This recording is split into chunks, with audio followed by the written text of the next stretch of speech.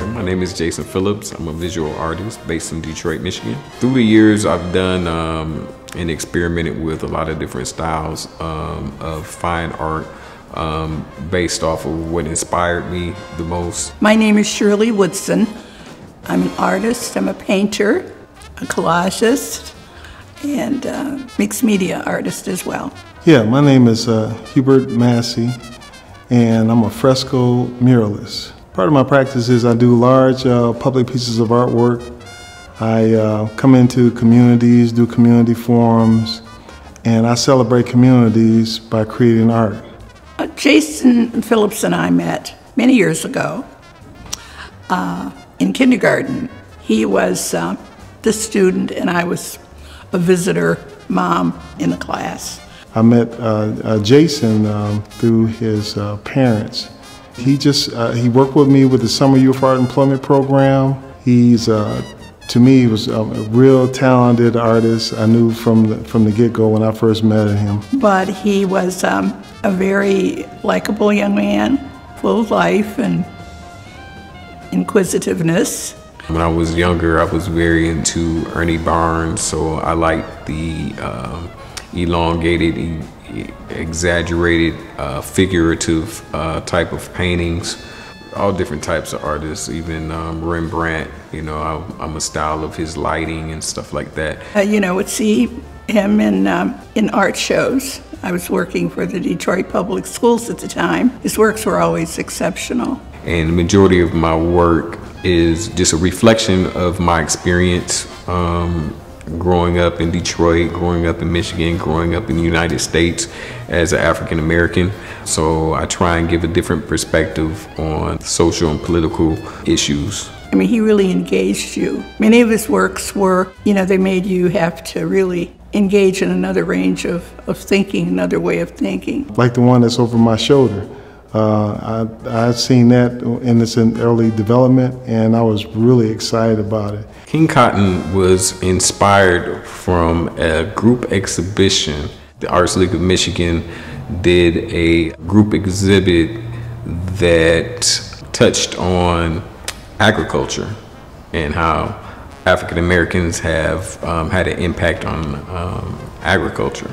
And so immediately my mind went to cotton and did a little research on cotton and learned that, that industry had an impact. I think that artists are kind of like a mirror to society, and we show what we see.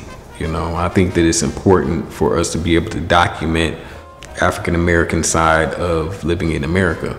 He was very strong on civil rights, on the concept of freedom for African Americans, highly political, if we want to do it, all of the art is political, but he, being a young man, I just thought he did that very well. Uneven Fight was a composition that I painted maybe about 3 years ago. The drawing was actually drawn in the early 2000s, but I never got around to the actual painting. But in light of recent activities and the Black Lives Matters movement, I felt like it was time to go ahead and paint that painting. A lot of people who I've spoke to, a lot of elders felt like the painting was depicting just trying to buck against the system, fighting the police, being a rebel. But the piece is actually just depicting the uneven fight that young African Americans have with the judicial system, with law and everything. So Birth of a Target was fueled by recent events in the media where we've been seeing like George Floyd just getting killed basically before all of our eyes. I really got to thinking about how much African Americans, in particular males, are targeted by the police. Our youth are targeted by campaigns, and I just wanted to show that. And so in that picture we have an African American woman and she's giving birth, but that birth is actually a gun target. He continued to sort of a branching out of his work in the tattoo world. And there, you know, he expanded that whole, there are a lot of artists out there that I know look at his work as a model for work that they do in a similar vein. There came a time in my life where I needed a break from painting. During this particular time, I noticed that a lot of friends of mine were coming to me and they were asking me to do drawings so that they could actually get the drawings tattooed. And they were doing so, and the tattoos were coming back looking horrible. And I remember it was the 4th of July. We had a discussion on the porch while I was painting, and my friends were telling me, you need to start learning how to tattoo because you can practice on me type thing, you know. And so, you know, I gave it a thought, you know. And as I started doing research about the art of tattoo, it was actually interesting to me. Jason, over the period of time, has really progressed to me as a great artist.